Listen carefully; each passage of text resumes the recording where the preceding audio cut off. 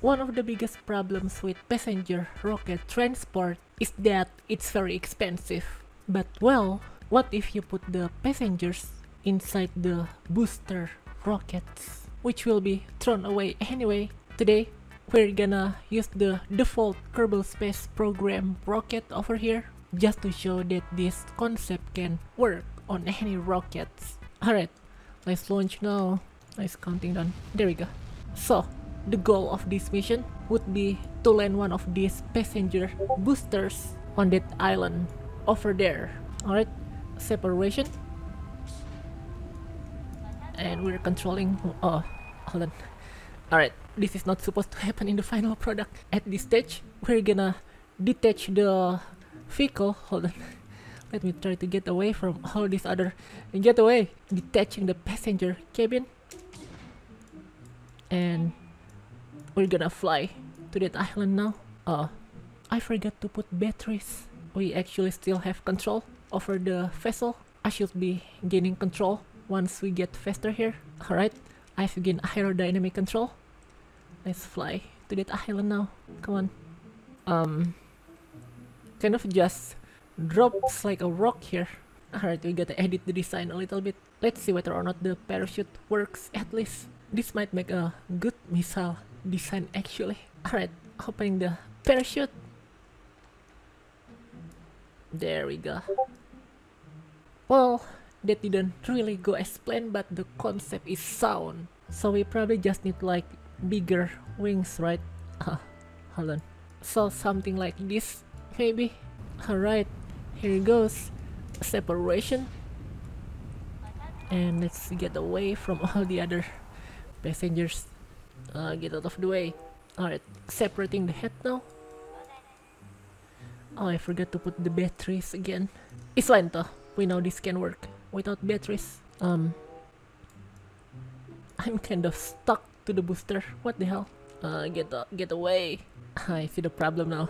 I think the large wings are welding the booster and the passenger cabin together. Yeah, it's not coming off at all. This looks kind of wrong. There we go. Do I have control authority? No.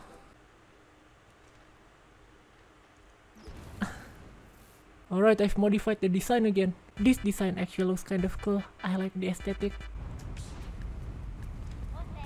Oops. Oh, I forgot to put in the Kerbal Space Program is hard. Oh, what's wrong with the Kerbals? They're like looking down at something. Alright. Separation. Oh, wait. There we go. What the hell?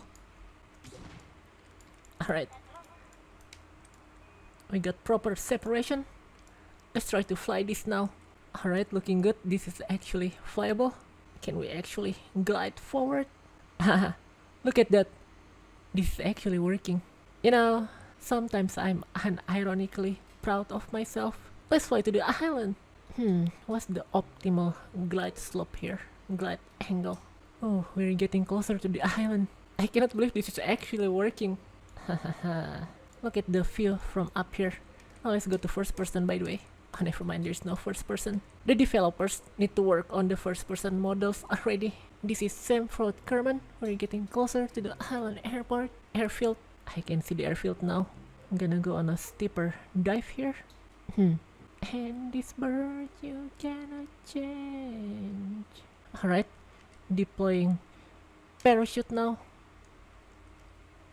Are you gonna slow down? So the exit is like back there, right? So I shouldn't be landing flat here.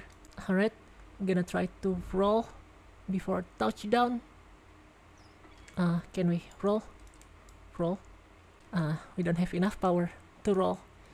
Can I exit the vessel? Well, that's just a slight design hiccup, you know. But as you guys can see here, the concept and the design work very well. Well, time for me to go on cable news.